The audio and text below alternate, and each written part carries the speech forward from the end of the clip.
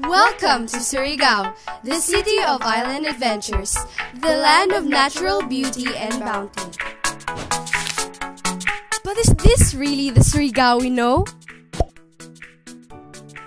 Behind this veneer lie the hidden troubles that burden the everyday lives of Surigaonons. One of the significant problems which mostly deal with the agriculture and economic sectors is inadequate irrigation.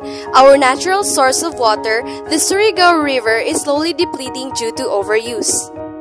According to the Department of Agriculture, Surigao City lost nearly 5 million pesos worth of crop losses due to El Nino, especially last July 2016. This issue is present in many areas of the CARAGA region. Our natural sources of water are slowly depleting due to the higher rate of demand than the replenishment rate, such as the Kinabutan River in Surigao City.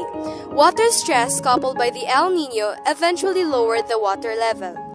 Suppose that our idea is planted as a tree. In order for it to grow, it needs a good foundation. Next is having a sturdy support that will carry out the plant.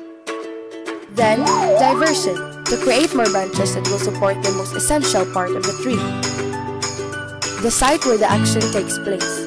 CARAGA Regional Science High School Super Planeteer 2000 are the perfect people to act as the main support. Join us as we cultivate a healthy motivation in carrying out our goals.